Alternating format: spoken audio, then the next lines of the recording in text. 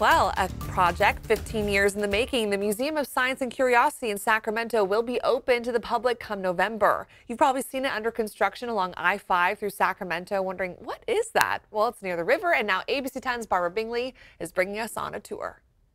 Welcome to MOSAC, the SMUD Museum of Science and Curiosity. That's Shanaz Van Deventer. She's the museum's director of marketing and development. It's going to be super cool too. She toured us through the rooms and rooms full of interactive exhibits. Superimpose you onto the astronaut and then you can email that to yourself at home. There's even a planetarium. Incredible. Guests can go to space, then learn how much water is used to produce the food on their dinner plate. The blueberry muffin and some cereal and a glass of milk. How much water does that take? Well, it took 121 gallons. The museum takes on global themes like the changing climate, water resources, and alternative sources for energy, all while offering solutions and engaging kids to pursue science, technology, engineering, art, and math fields of study. Break it down into a locally relevant way so that our communities could understand that, because whether it's going on, in Africa or Europe,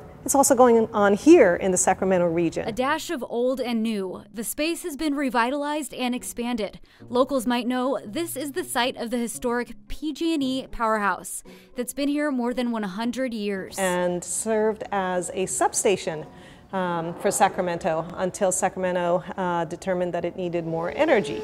We had a little science center, but now we have something that is fitting.